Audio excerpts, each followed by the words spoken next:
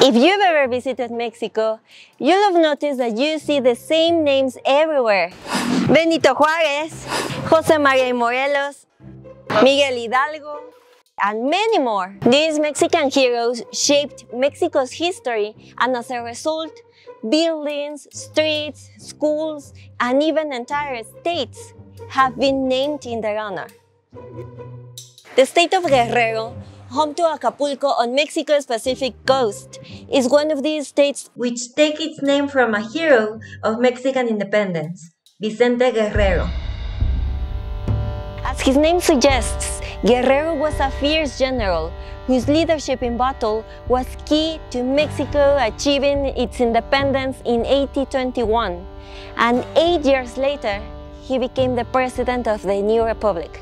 And one thing that makes him particularly remarkable is the fact that he was of African descent. That's right! 180 years before our neighbor to the north, the United States elected the first African-American president, Barack Obama, Mexico has its own African-Mexican president. You can see this name all around you in Mexico. This primary school that's behind me is called Vicente Guerrero, as well as the state in which he was born. At a time when people of African descent were toiling as slaves all across the Americas, what made Mexico so progressive to have a black president? I've been doing some research and I want to tell you what I found. I'm not an expert, so as always, I want to read your comments, and if you have more information, please feel free to add it below. Please take a look at those because it will have more reliable information. Much like other parts of the Americas at the time, at the beginning of the 19th century, the Spanish colony, which was to become Mexico, was in a picture of racial harmony. A caste system existed in the colony which determined a person's social standing based on their race and how far their bloodline was removed from the pure blood of the Spaniards. As you can see from this image from the time, there were several divisions from Español to Mestizo, to Cautizo, to Mulatto, Indio, Moro, and more. Being of African descent, Vicente Guerrero was considered to belong to a low caste. He didn't merit the same privileges or the same rights as the Spanish-born elite, and even lower than the indigenous people here in Mexico. Vicente Guerrero began his military career as the struggle for Mexican independence was started in 1810. Actually, everything started here, in the city where I'm living, in Querétaro, but that's a story for another video. Soon, the independence leader, José María Morelos, commissioned Vicente Guerrero to take charge of the independence in the mountains of southern Mexico. Spanish government, in an attempt to placate those struggling for independence, created a radically progressive constitution in 1812. It was called La Constitución de Cádiz. From now on, those born in the Americas would be granted the same status to the Spaniards. Now, I'm telling you this because what I'm about to say is gonna make a lot of sense. Following the introduction of this reform, the viceroy in charge told Vicente Guerrero to drop arms, stop his revolutionary movements, and swear allegiance to the Constitution. On receiving this offer from the viceroy, Vicente Guerrero refused this offer, and here it comes the most interesting part. The new constitution didn't abolish slavery and explicitly excluded those from African descent from citizenship, although it did include a clause permitting them an open door to the virtue and merit of citizenship if they provided a worthy service to the fatherland. Obviously, this wasn't acceptable to Vicente Guerrero, who kept fighting until Mexico was independent in 1821. So finally, people were independent from Spain, but Mexico didn't have any experience about how to run a country. So they agreed that the organization of the country would be a constitutional monarchy. So the Mexican Empire was founded and ruled by an emperor, Agustín de Iturbide. One may think this was bad for Vicente's ideas, but actually he signed a pact with the emperor called El Plan de Iguala, which declared that Mexico is totally independent, as well as guaranteeing the same rights to diverse social groups, including those of African descent. There's a lot of history during these times. Mexico was a total mess. A lot of important events happened, but let's focus on Vicente Guerrero. So I'm gonna skip 8 years in the future. In 1829, Guerrero had become a loyal warrior that a lot of people started to recognize him more and more. At this point, Guerrero had earned respect from Mexican society. He was so popular that people made the Congress annul the newly elected president and proclaim Vicente Guerrero as the new president of Mexico.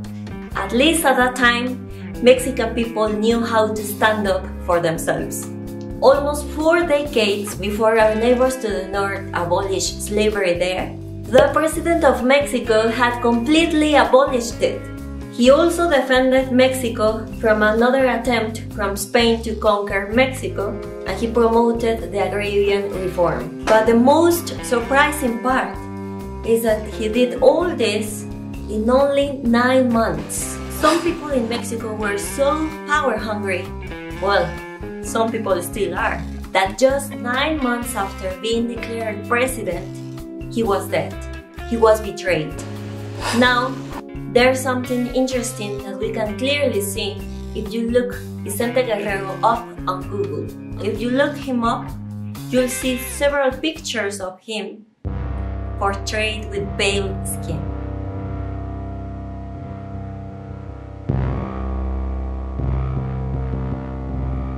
This is the most realistic and official painting of him. Just a quick pause to say thank you very much to my patrons for supporting this channel. Without you guys, I wouldn't be able to do some research about these topics or traveling around Mexico. If you also want to become a patron, I'm gonna leave the link below and see you there. And if not, don't worry, I really appreciate your watching these videos. I also have my social media here, you can check them out.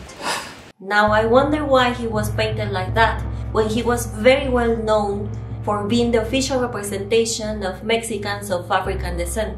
Why did they paint him like that when we know he had African features and when there are so many references mentioning his dark skin? It seems that at that time they wanted to portray people as more European looking, and maybe they didn't think that having dark skin was presidential. Who knows? It's clear that he didn't care about his features. He just wanted to have a fair country. I can't imagine the pressure that indigenous people or black people felt at that time for all this idea about castes. There are even documented racial phrases he got from his opposition, such as efigie prieta y más gorda que un cuino, y a su persona como un hombre que debiera ser porquerizo. 2% of the population of Mexico today is recognized as Afro-descendant. For almost 2 centuries, it was the second largest group in what was then the New Spain, second only to the indigenous population. So guys, I just want to know, did you know about this part of the history of Mexico? Are we progressing or going backwards? I would love to hear your opinions, so let me know your thoughts here in the comments, please. Even though Guerrero wanted to abolish slavery, he couldn't impose his ideas on the state of Texas, which at that time belonged to Mexico. It was the only Mexican state that still had slavery because of very strong economical and political factors. But I'm not going to talk about that in this video. Let me know in the comments if you want me to tell you this story. I think it's very, very interesting. Please let me know below and I will be very happy to do some research for you guys. Subscribe for more content about travel, Mexico, and other interesting places. As you can see, I try to go beyond just the superficial, especially in Mexico, because I can give you my perspective as a Mexican. So thank you very much and see you in the next video. Adios! The president